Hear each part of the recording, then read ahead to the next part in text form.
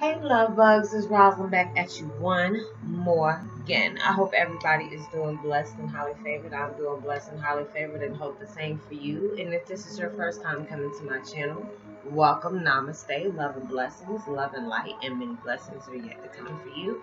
And if you have not already, please like and subscribe. Even hit that notification bell so you know when I'm about to upload my next video. And if you feel like you resonate with my video, go ahead and give me a big thumbs up, share if you feel free. And if you feel like you're comfortable enough, go ahead and drop me a line or two. I love to get the positive feedback. It'll be greatly appreciated. And thank you once again for stopping by my channel. And for my returning subs, as always, much love to you. And thank you for the support. Namaste, love and blessings, love and light, and many blessings are yet to come for you. And thank you so much for the support. And today my video is about Twin Flame 101, Heyokas on their emotions. Heyokas on their emotions. Today I'm listening to deep sleep music, insomnia music for 3.4 hertz delta waves, binaural beats, healing for sleep. So if anybody has any sleep problems or any kind of insomnia issues, these are really good for, you know, if you need to go ahead and sleep, because it's like, I don't know what it is, but it's like so angelic and so peaceful and calming. Because there's some nights, you know, especially when you have a lot of things on your mind, like you might have, you know, trying to figure out how you're gonna pay your bills, or you know what kind of situations you might have to take the children to. One of the car broke down, and then there's like one of the kids got a soccer game and the other one got a football practice. So, you know, you're trying to juggle all those things and have things on your mind. So, you know, if you have any issues with your insomnia or whatever, sleep patterns, I'll go ahead and put that in the description in the link down below. So, but anyways, yes, my video is about Twin Flame 101, Heyokas and their emotions. Oh my goodness, with us and our emotions, it's bad enough as it is that we always go through stuff, and then when we go through stuff, we always take the most longest route for it instead of just saying, you know what, let me just take this L and just keep it moving. No, we gotta go get evidence. We gotta go through this. We gotta go through that. We gotta go through the he say, she say. It is just so much stuff, and it's just like, I don't know if it's something about the blood moon or blue moon or whatever that was, and plus those two other eclipses that we have. I don't know about you, but it's just like things that has been creeping up, like from my past, like from my childhood, I'm having to heal from.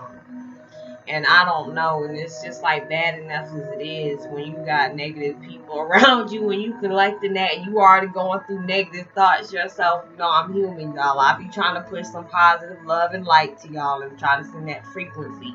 Because like I said, if I feel a certain kind of way, or if I'm in a little aggravated mood, and we get that way, I won't make any videos. I promise you. I try to make sure I'm on the best frequency I possibly can when I make my videos, because you don't want to be making a video like that and feel very dreadful. Because I mean, I'm not gonna lie, I've made, you know, a couple of videos like that where somebody's got under my skin and I just had to say something, you know, because nobody likes to come on, you know, especially with YouTubers.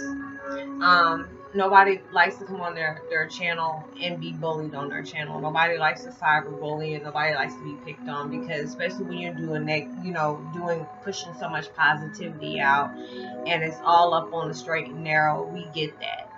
So it's just like really hard, you know, going through all that, and then you have to deal with, you know, past issues you're trying to heal from that you eventually you're gonna have to face. Because sometimes we'll take the hard route and sweep it up under the rug, saying we don't want to deal with it right now. Because I've done that, you know, and I see other people do it, and it's just like, I know how it makes me feel with situations, because it's like it came back and bit me in my butt. You know, because there are so many things I ran from. There are so many things I didn't want to deal with. I was just coping with it. And rule number one, you never want to cope with anything. You need to go ahead and face it. And, you know, and sometimes that's hard to do. Trust me, I'm still going through it myself.